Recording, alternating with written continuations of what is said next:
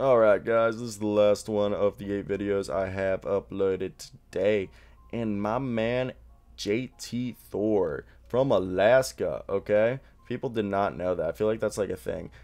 People are just finding out. Yeah, he's 18 years old, I don't know why I just said 6'5", but JT4, he's 18 years old, 6'9", 205 pounds from Anchorage, Alaska. He averaged 9.4 points, 5 rebounds, about an assist a game, 1.6 turnovers with 1.5 blocks a game, about a steal a game, 44% from the field and 30% from three. He's got this twitchy, quick athleticism, and he has a 7'3" wingspan on a 6'9" frame. That's probably going to be 6'10" when he finishes growing.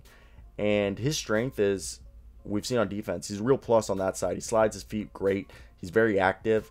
And the only problem is he's just not that strong right now, okay? He's not the strongest guy in the barn or on the court. I don't know why I'm saying. And he's very raw in terms of how he processes and his basketball IQ. And his mechanics need work. He just shot 29.7%, and he has the confidence. It just needs work. He's off balance a lot of the time, and he's always leaning or turning one way, and he has a narrow base. So look, Thor's mixture of size, length, reactivity, and fluidity makes him genuinely a fascinating defensive prospect at only 18 years old. If his shooting ever comes around, he's a 3-and-D hybrid, stretch four, small ball big, sort of more athletic than Jalen Stick Smith for the Suns, who could provide some interesting, unique value as a stretch five or small ball five, stretch four, if he can get stronger. He's still so young, and there's so much time for him to develop. There's just so much he needs to improve on.